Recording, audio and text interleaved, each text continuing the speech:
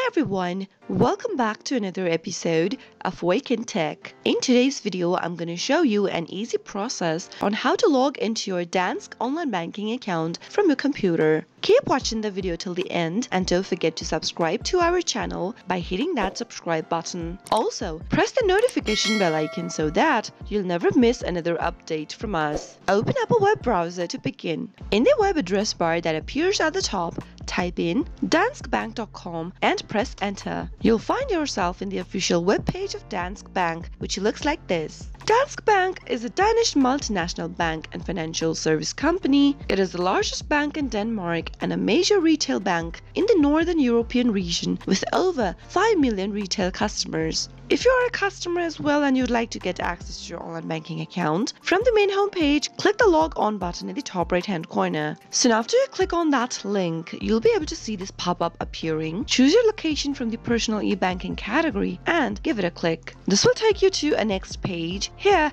click the login button at the top right hand corner. Select whether you'd like to log into your personal account or your business account. Since I'm going to choose this personal banking account, let me choose one of these options over here right under personal and give it a click. Now, you'll end up in the logon area for your Danske online banking account. Type in your user ID in the first text box where it says use your ID and head over to the next field and type in your password correct that is associated with your online banking account. In case you don't remember your password, you can click on this forgot your password link and follow the on-screen prompt so that you can look for a new password. After you're done typing in your credentials, click the next button, and soon after you do that, you'll be able to log into your Danske online banking account right from your computer. Once you're logged in, you can manage your account, send and receive payments, or simply check your balance online. I hope the tutorial was helpful to you. If it was, go ahead and give us a thumbs up.